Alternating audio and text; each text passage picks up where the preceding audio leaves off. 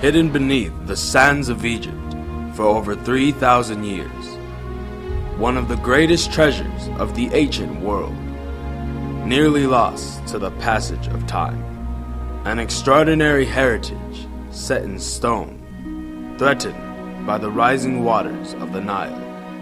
It would take scientific innovation and an unprecedented effort of over 50 countries to protect this historic site. Its preservation would impact the way we see the past as a reflection of the entire human story, and change the way we preserve and safeguard our cultural heritage. The great Abu Simbel, built with the ingenuity of the past, threatened by the necessities of modern Egypt, would become a temple built on innovation.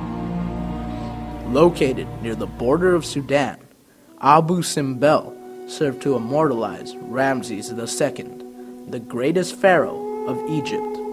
The temple, prominently featuring 4 colossi of the pharaoh, documented Ramses' version of the Battle of Kadesh, a victory that never happened. It served as propaganda to consolidate his power, to intimidate his neighbors, and to secure his immortality.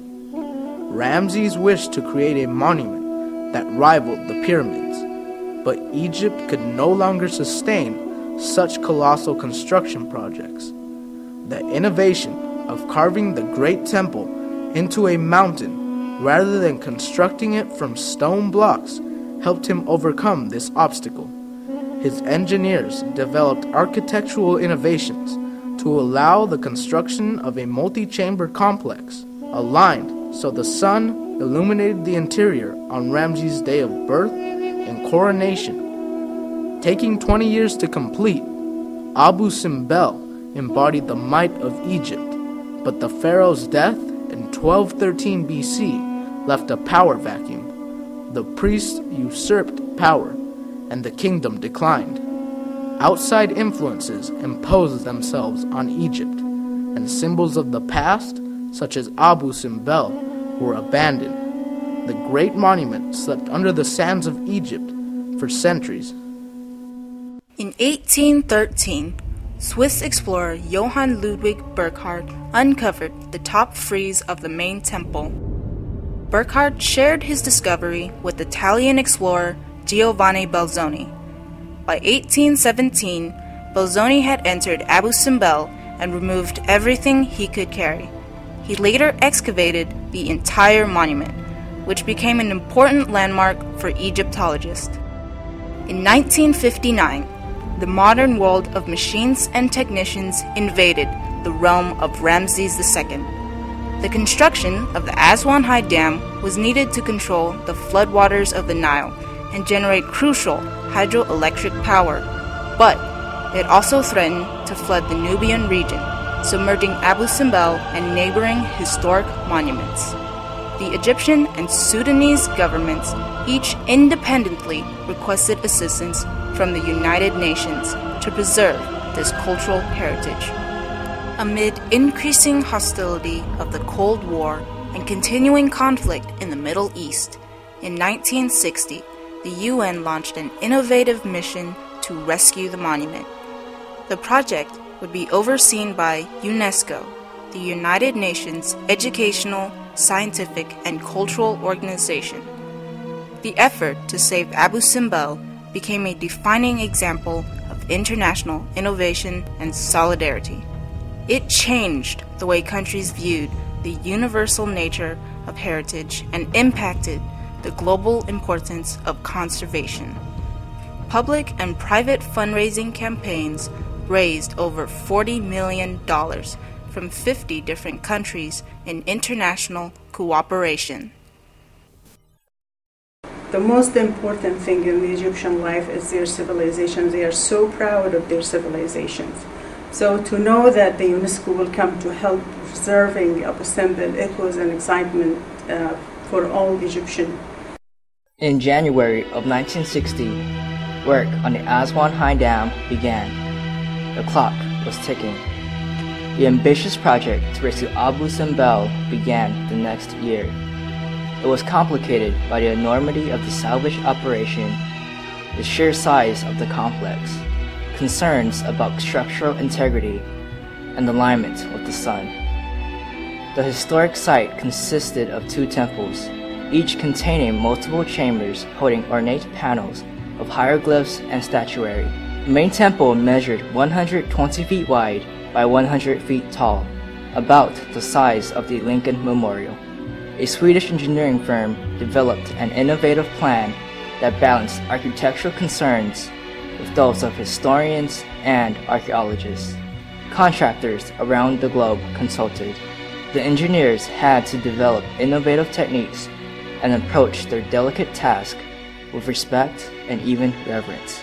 The massive structure would be cut into blocks, which would then be lifted to an area above the predicted water level. In 1964, salvage work began. Over 1,000 blocks, each weighing an average of 60,000 pounds, were meticulously sliced.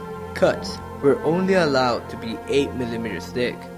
Because of this, the structure was dismantled almost exclusively by hand.